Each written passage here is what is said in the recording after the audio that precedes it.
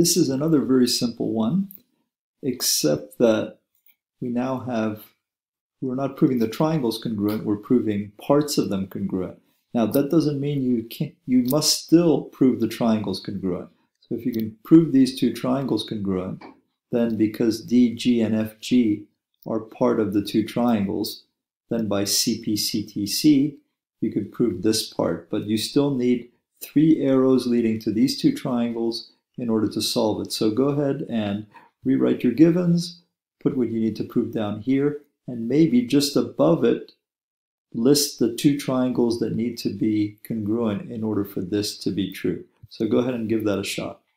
So here's my solution. So here's my two givens. So looking at it, we have GE bisecting angle DEF. So GE is bisecting angle DEF, which means that this is going to be the same as that. So let me mark that up real quick. So this angle is the same as that angle. We already have these two angles the same. So angle, angle, common side, angle, angle, side will prove the triangles congruent. Once the triangles are congruent, then this is going to be congruent because they're parts of the congruent triangles. So now let's finish this off. So basically we have GE bisects DEF. So this angle is DEG, congruent to FEG. So because it bisects them, the two angles are congruent. This is our common side. And so now we have angle, angle, side.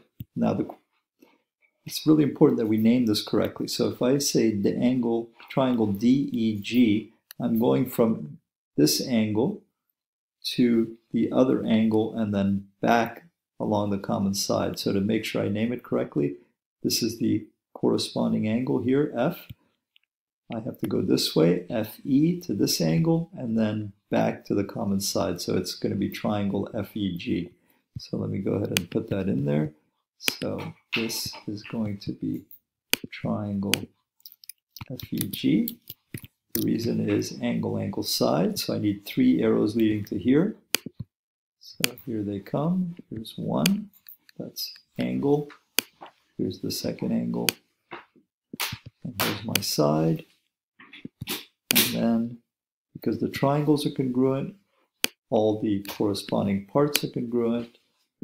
And therefore we have this is true by CPCTC. So again, excuse my writing here.